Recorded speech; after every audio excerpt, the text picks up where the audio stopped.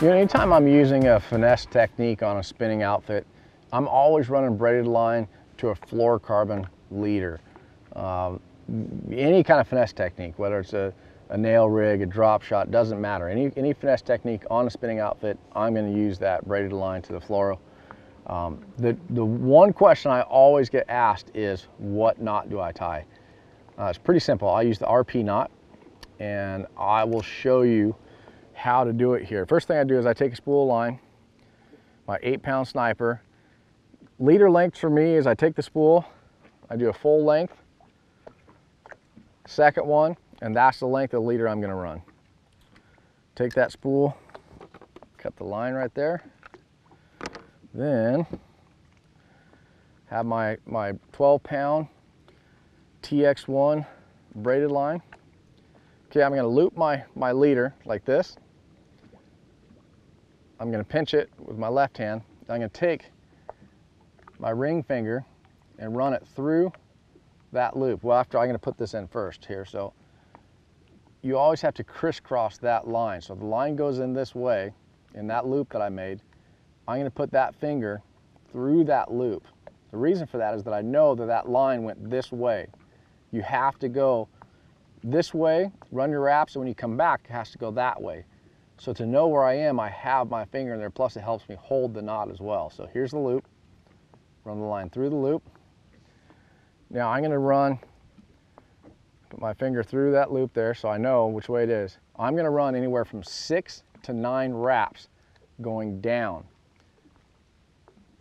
2, 3, 4, 5, 6, 7, 8, 9. Okay, so there's 9 wraps. I pinch where I ended the wraps.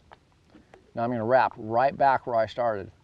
1, 2, 3, 4, 5, 6, 7, 8, 9. So now I've done 9 wraps down and 9 wraps back. Now my finger is still in that loop, so I know I need to go the opposite direction. So I take that tag end and I go back this way through the loop. When I was holding it before, I had my finger that way, I went in that way, wrap down, wrap back, now going through that loop this way. Grab the tag end and the main line and slowly start to cinch that down. Make sure it's wet, and I'm going to pull on everything, tag ends and main line, just to get it down. Keep grabbing everything, tag ends, main lines, and everything. Pull it tight. Now it's a nice clean knot. Now I'm going to take just the leader and the main line and finish that off and pull it tight. That's the knot. That's the RP knot. Now I'm going to take my scissors, cut the tag end off the braid, cut the tag end off the fluorocarbon. I'm going to leave about 1/16 of an inch,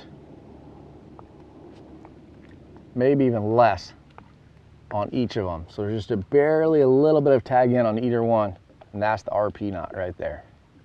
Really strong, it's really thin, goes through the guides very easily. You can cast water, doesn't hang up. Ultra strong. That's the RP knot. It's a very lightweight, very crisp rod. This is in hand, it feels so comfortable, the balance of it. I like the braiding X that's in it. We actually have a couple Tackle Warehouse exclusive rods. It's actually a 7/4 heavy action. The BMS, the bite marker system, is going to allow you to detect and see those bites better than with a clear